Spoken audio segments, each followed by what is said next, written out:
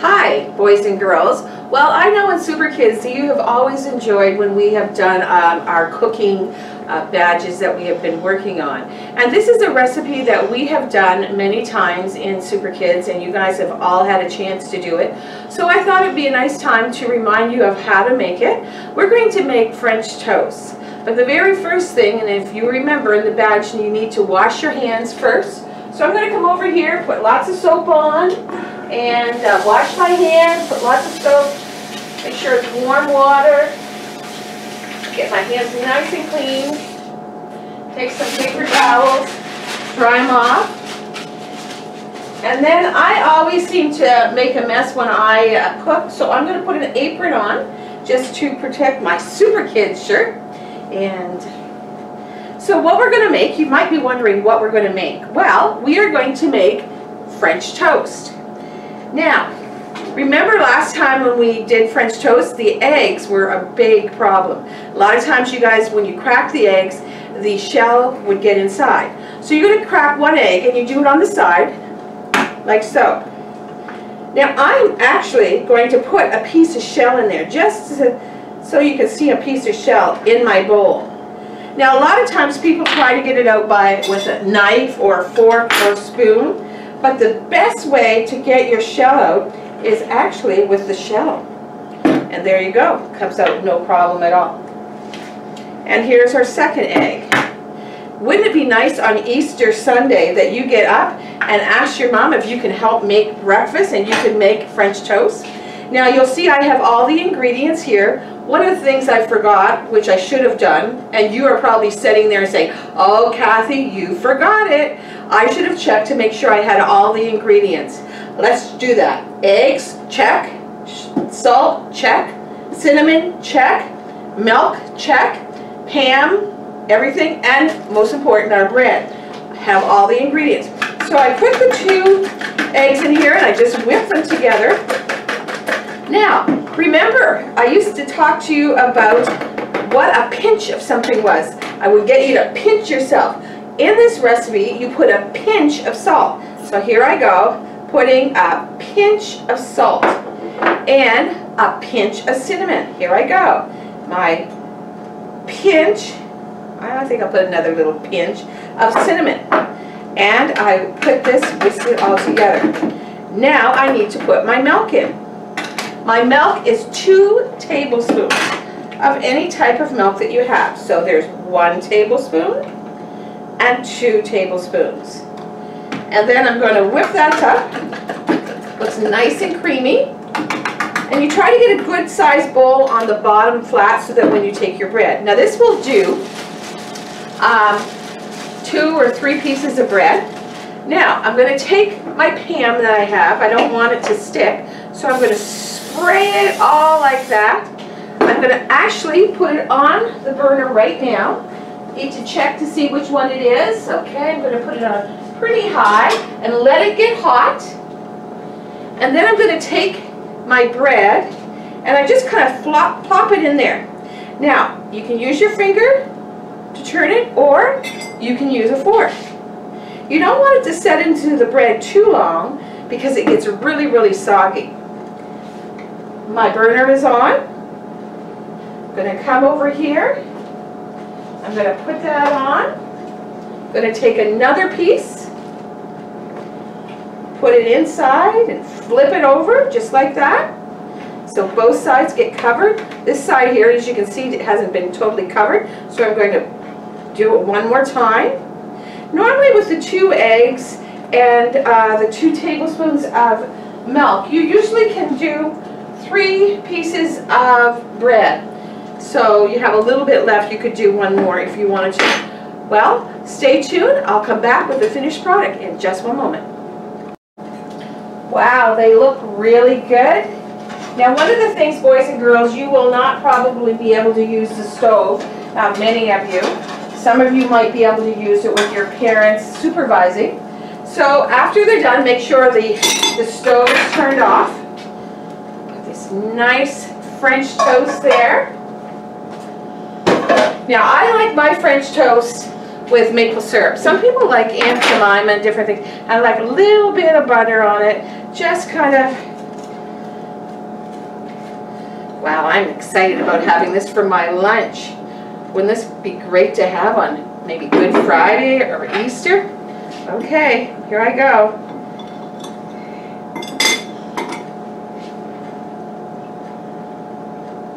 It is good. Well, boys and girls, remember, that's how you make French toast. I will have the recipe included. But remember I told you about the eggshells? We're going to do something with them. First of all, we're just going to drop them in some water. Make sure we get all the stuff off in a little warm water. And then we're going to take them out and we want to dry them. Later on, I'm going to show you a craft that we can make for Easter with those broken eggshells. Thanks for joining me on learning on how to make French toast.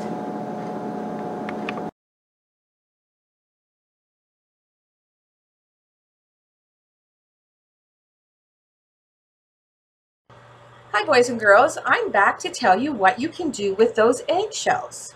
Now, your eggshells probably look like this from making our French toast. Now what we're going to do is make this craft, and one of the things you're going to have to do first of all is you're going to have to color the eggshell. Now there's different things that you could use to color it with. You could use food coloring, you could ask your mom if she has any, or you could use a marker and just color it in like this as much as you can so you get I'm coloring it all in, or you could use pencil crayons, or maybe you even have paint at home. You're going to color it all into different colors if you want, and then you're going to crush it like this, or you can take a pair of scissors and cut it into little pieces, and it should end up looking something like this. Now this is pink, which I have different colors of pink in here. Here is yellow that I have of eggshells. And here is some different colors of purple. Once you have those all done, you will make a cross like this. Make it out of a little bit of a stronger piece of paper than just regular paper, or maybe a little cardboard.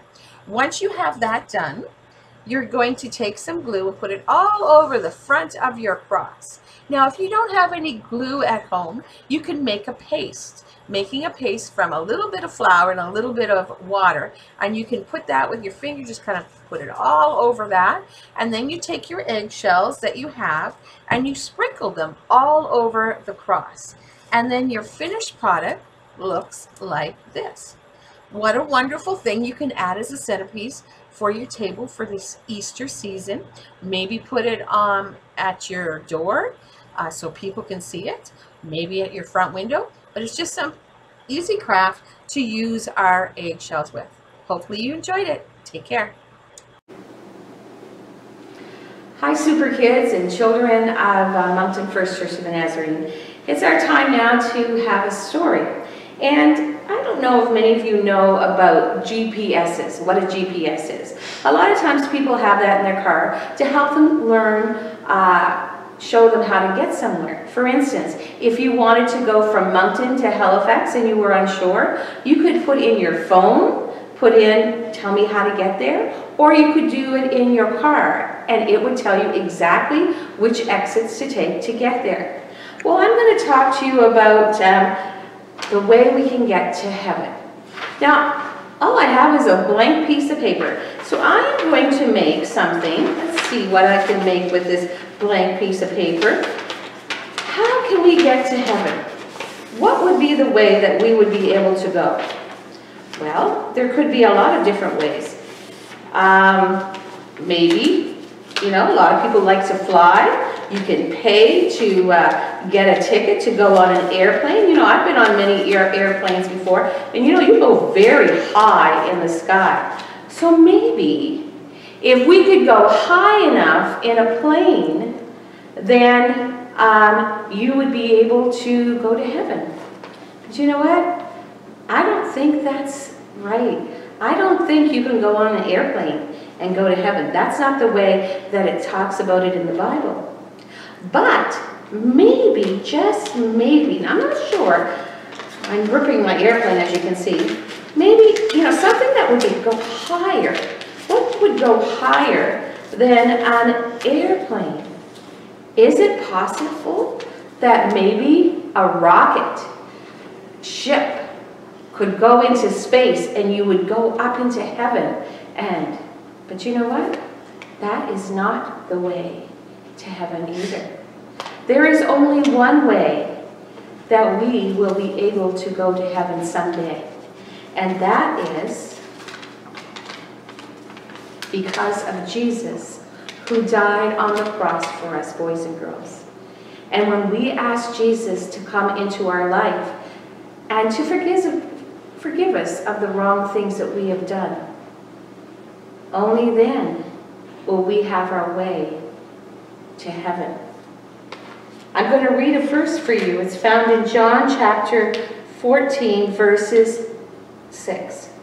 I am the way, the truth, and the life. No one comes to the Father except through me. Remember this Easter, boys and girls, what Jesus did for us on Good Friday. We don't have to pay. We don't have to pay for a plane ticket. We don't have to pay for GPS to take us somewhere to try to get to heaven. Jesus paid the price for all of us so that we someday will be able to join him when we ask him into our life. Let's have a word of prayer. Dear Lord and Heavenly Father, I just thank you for each boy and girl that is listening today. And I just pray, Lord, that if they don't know you and they haven't asked you to be their friend and forgive them of things that they have done wrong, then I ask you right now that they will ask you into their heart. And I am just so excited that maybe one boy and girl does that today. In your name I pray. Amen.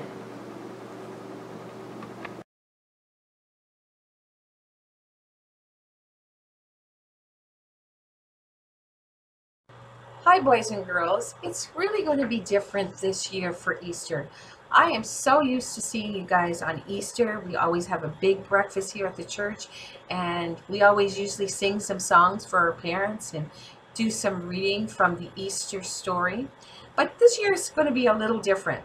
So I talked to the Super Kids leaders, and we kind of came up with something we thought that you may like. So tomorrow, I am going to go and visit the Super Kids and drop something off to you.